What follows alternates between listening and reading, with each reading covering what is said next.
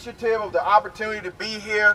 The entire state conference is behind us, and we are focused on uniting Georgia. Yes. Y'all have to remember something.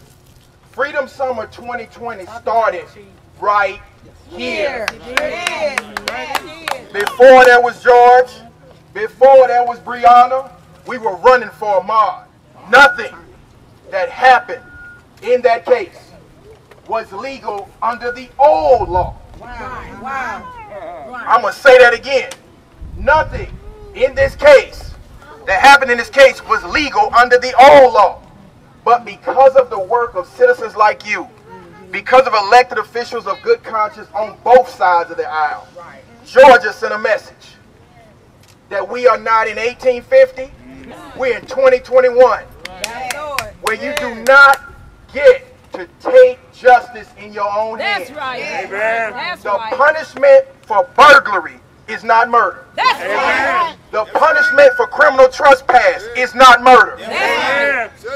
A citizen's arrest does not entitle you to murder somebody. Amen. So let's be clear. This was a modern day lynching. And for this moment, we stand in the footsteps of our ancestors from this state. When they saw atrocities, when they saw injustice, what did they do? They stood up and they fought back. So in the spirit of John Lewis, in the spirit of Dr. King, in the spirit of C.T. Vivian, and all of the freedom fighters from this red clay, this generation is standing up. So I don't care what Mr. Goff says. I don't care what the other lawyers say.